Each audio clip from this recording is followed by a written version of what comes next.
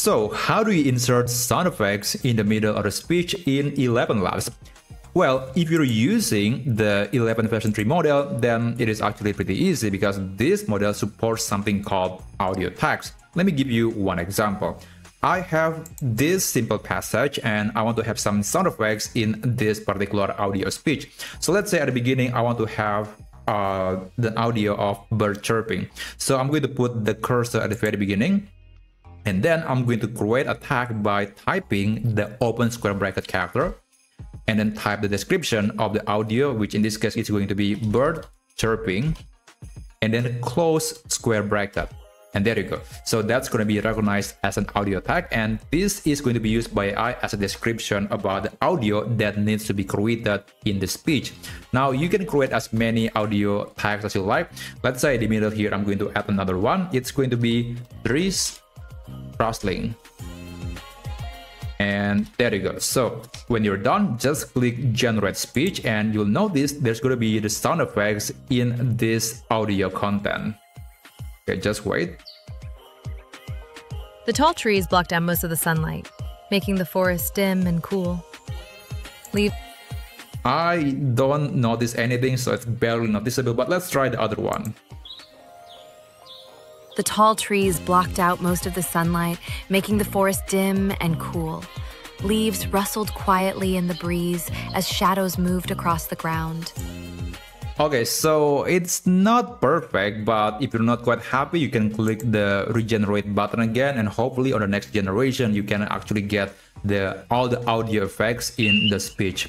So that's basically how you can do it if you're using the version 3 model.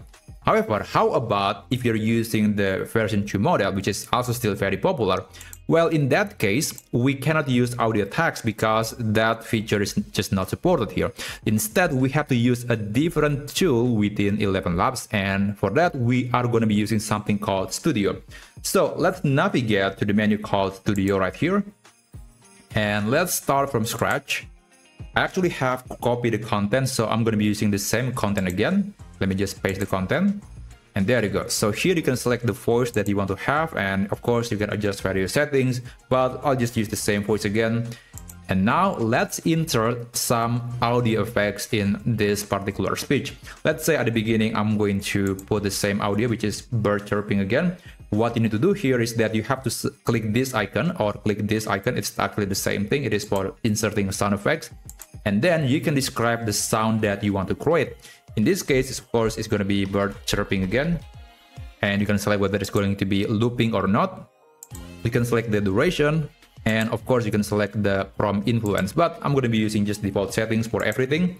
And then just click generate. And it will create up to 4 different variations. And that's actually the benefit of using this method because you are going to get different variations and you can choose which one actually sounds better, and it's going to be cheaper and faster than actually manually regenerating the speech every single time. So let's play one of them.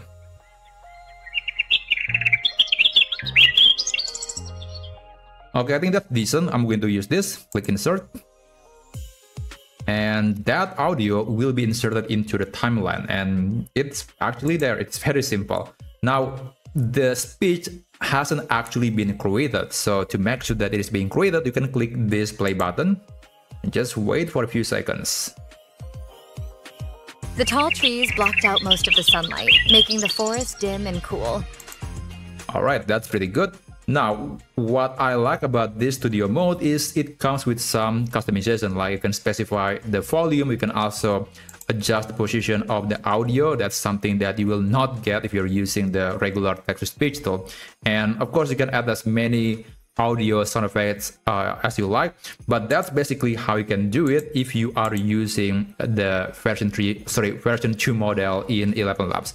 So that's how you can do it. And by the way, to download the content, you can click export and then select the single file audio format and then click export. And after that, you can download the content based on the format that you selected.